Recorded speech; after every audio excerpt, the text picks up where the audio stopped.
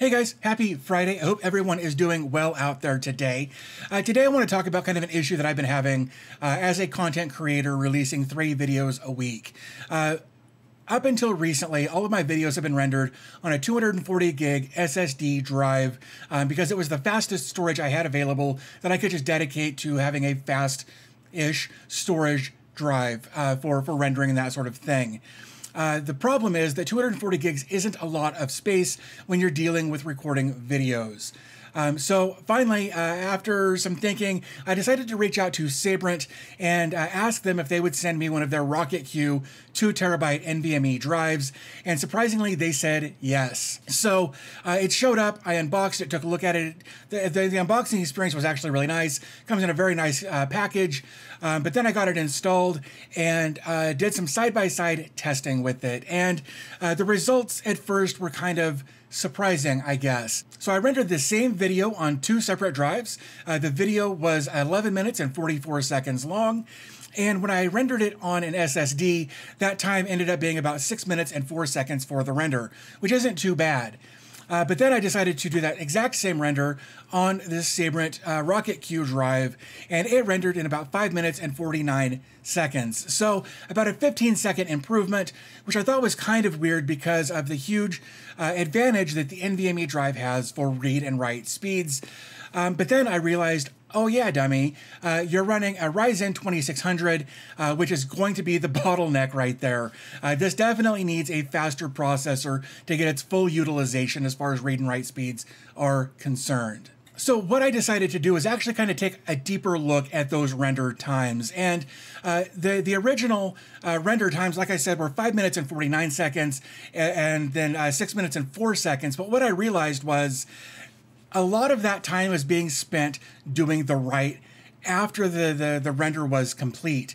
What I noticed is that the SSD took 16 seconds to write the actual finished file to the drive, whereas the NVMe drive only took about 6.25 seconds to render or to actually write the rendered file to the drive. So it's actually those read and write speeds in those larger file sizes where you're going to get a huge advantage in this drive. In fact, if we take a look at the Sabrent website here, we can see that their estimated crystal disk mark read and write speeds are about 3,200 and 2,900 megabytes per second, respectively. And what I noticed is I actually got speeds a little bit higher than that, probably within margin of error. But when I compared that to the SSD read and write speeds that were about 500 megabytes read and write for that same file size, that's when I really noticed that this is where the NVMe drive is a huge, huge winner. So that's when I realized that the NVMe PCIe Gen3 read and write speeds are miles ahead of the SATA read and write speeds that you're going to get in their current iteration. So I really want to say thank you to Sabrent for sending this drive over to me. I really do appreciate it.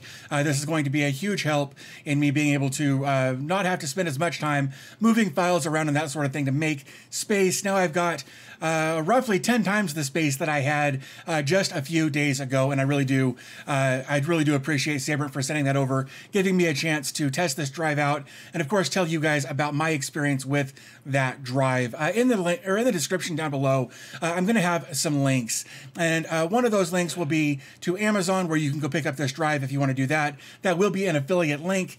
There's also going to be a Lustre link. Lustre is somebody who reached out to me recently. They've got actually kind of a cool program. If you click that link and go over and take a look, it's not going to be this exact drive, but it will be a 2 terabyte Sabrent M.2 NVMe drive.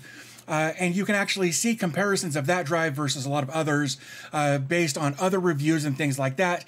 So they've done all of the market research for you to figure out what's a good deal, what's a great deal, that sort of thing. So definitely check that out as well. That is also an affiliate link that will give you kind of more options to take a look very, very quickly and easily at other devices. Below that, there will be a Lustre link, and that is my affiliate link that if you install that, they're going to kick me a couple of bucks for you installing their browser extension in Chrome. So if you want to support the channel with just a couple of clicks, you can do that. You can install their extension, have access to all sorts of market research very, very quickly and easily anytime you're doing any online shopping. So definitely check out those links down below. But I think with all that being said, I hope you found this video informative, entertaining, probably not, but at least informative and helpful. If you found it, either of those, I suppose, do me a favor, give the video a thumbs up. Would really mean a lot to me. And I guess with all that being said, I'm going to go ahead and wrap this up. As always, thanks for your time. I always appreciate your support, and I'll talk to you in the next video.